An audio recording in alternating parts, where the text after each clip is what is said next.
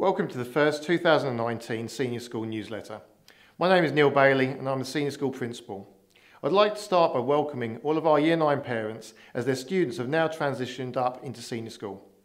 Whilst Year 9 is part of Senior School, we do see it as a standalone year level that is designed to build students' connectedness with school and their local and wider community. It is designed to build student confidence and skills in working with others, solving problems, and to push them out of their comfort zone as they mature and become young adults in the 21st century world.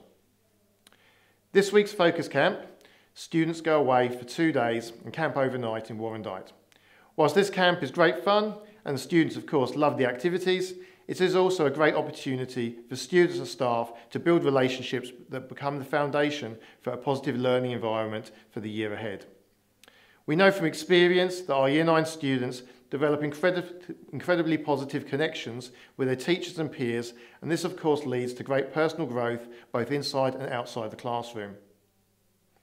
This year, which is the start of our 6th year at Hazel Glen College, we've welcomed our first Year 11 cohort of students. The students have made a great start, arriving back from their holidays with a positive mindset, and they've set about their VC studies with real enthusiasm. This year we have over 20 subjects running at Year 11 and 4 subjects running at Year 12 level, with these students sitting their first VC exams at the end of this year. We've also welcomed our first VCAL classes. It's been really pleasing to see these students settling into their VET courses, which they attend on Wednesdays, as well as organising their work placements they'll attend throughout the year.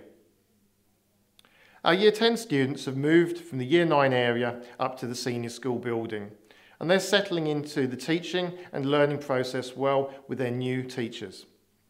This transition of building also brings with it a more Senior School day, where students move around rooms, change classes each period, and also their teachers. It also brings an increased personal responsibility to organise their home learning. Year 10 students are still organising their work experience placements for May this year, and I congratulate all those who have already approached employers and secured their placements. There's still time for students without placements, and we'll be encouraging these students to confirm with employers in the next few weeks. Whilst most senior students' uniform has looked really smart as they've returned, I would just like to remind parents that socks should be either grey or white and never black, not even with their PE uniform. And another reminder that tracksuit pants should have the college logo on them, as they are the only approved style. In addition, nose piercings should have a clear plastic sleeve in them so they are not visible at any point at the school day.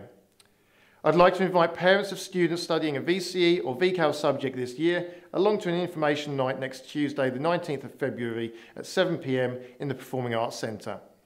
As this is our first full year of VCE and VCAL, we would like to hold a session to inform parents about the processes and expectations that exist and how to help your child succeed in Year 11 and 12. I'm excited about the year ahead and wish all of our students and parents a very successful 2019.